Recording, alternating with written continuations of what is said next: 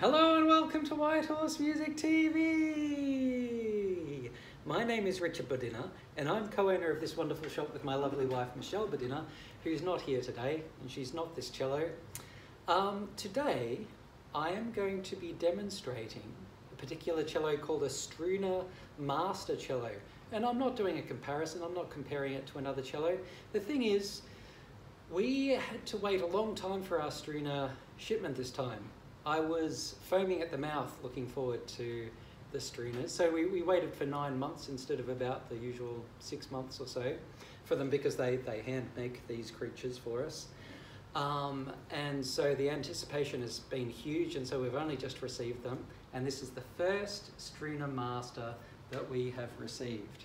And here it is. That's what it looks like on the front, and that is the back.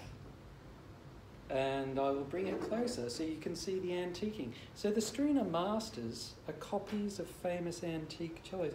Have a look at the antiquing around there. Oh, you can see the reflection of the music stand. That's no good. But they're beautifully antiqued. I'll bring it down like this so you can see the bridge and everything. And I'll zoom it around to the back so you can see the beautiful flaming there. All of that antiquing. Imagine, I mean, someone's job is to do that, to try to make this look like it's a cello that's been around for a couple of 100 years.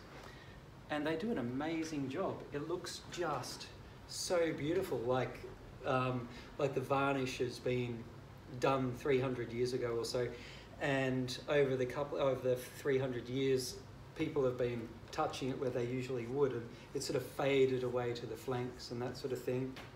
And someone's job is to scratch these cellos. What a great job, scratching cellos, awesome. So yeah, they're a beautiful, beautiful looking cello, and I am probably most excited of this particular batch of struna cellos than I am compared to other previous batches, because they're just so beautiful. All right, so I will play this creature, show you what it sounds like.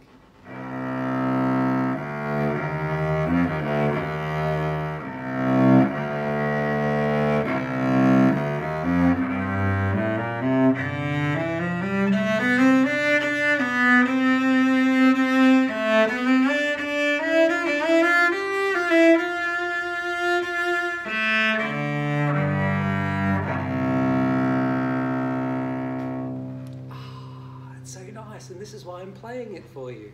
It's really it's ringing, and it's deep, and it's warm. Sometimes you get you get really strong sounding cellos, but they're not warm and nice sounding.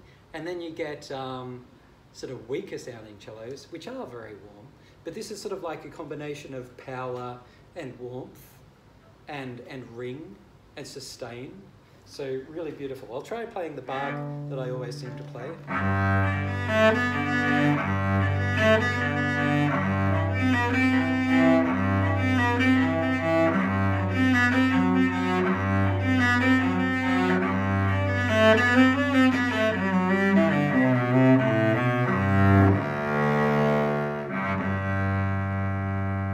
Yeah, that grumbly depth down the bottom is extremely tasty.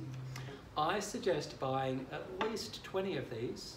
Fill your house with them. Fill your house with these. They are that beautiful. Thanks for watching.